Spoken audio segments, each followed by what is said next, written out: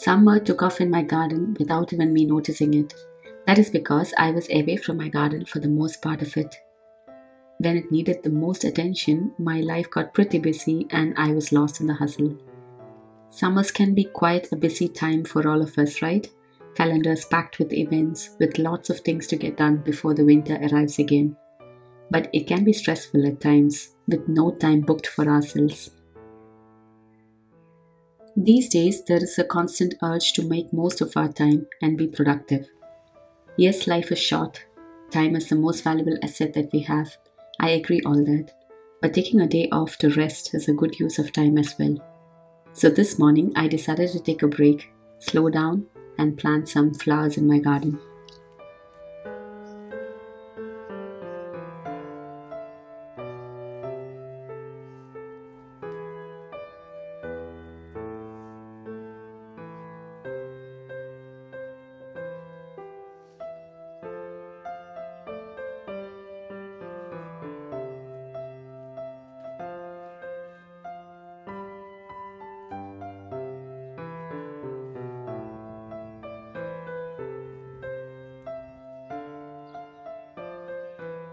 Taking rest can mean different for you and me. It does not always mean to lie down, sleep, watch Netflix, and do nothing.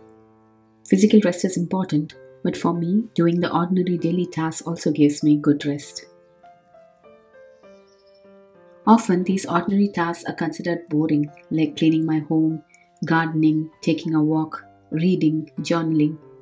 But such activities helps me to be mindful. While doing such tasks, it gives me more space to think. When I'm doing my dishes, I do the dishes. When I fold my clothes, I do only that. When I'm gardening, I'm fully immersed in gardening. Engaging in such activities grounds me and demands me to be present. When I do that, life calms down and I'm breathing again and not hustling anymore. And that means rest to me.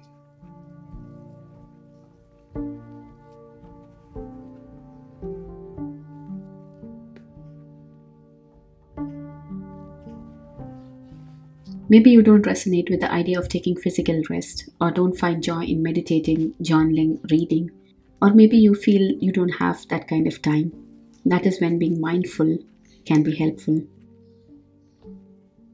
When you do the ordinary mundane tasks, you give your brain the time to rest, to reflect, to process what has happened. This is so important for mental health because our mind needs this time to process things. And if our brain doesn't get this time, we crash hard. Anxiety and depression kicks in.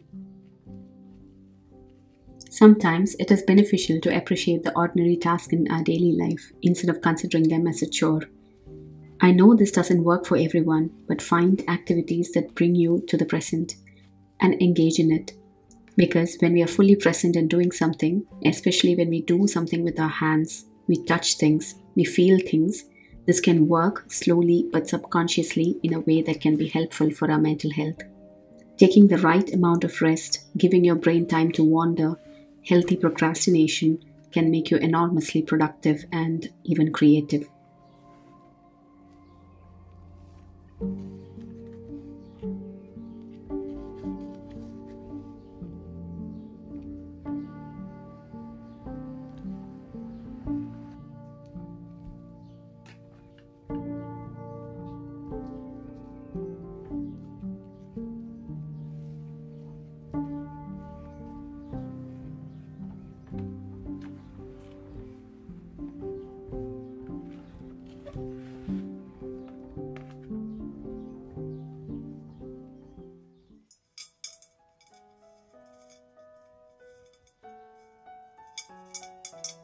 I'm slowly regaining the strength and energy to get back to my routines, and I'm so looking forward to it.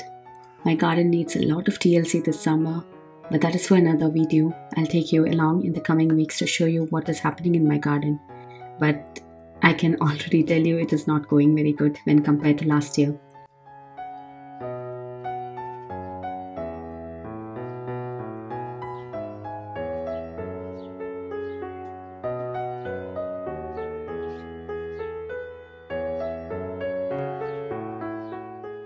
I don't even know if you got something out of this video, but I like making such videos which help me reflect and get back into the groove. Let me know if you could resonate with the things that I shared in this video. I wish you a peaceful day ahead. Bye and take care.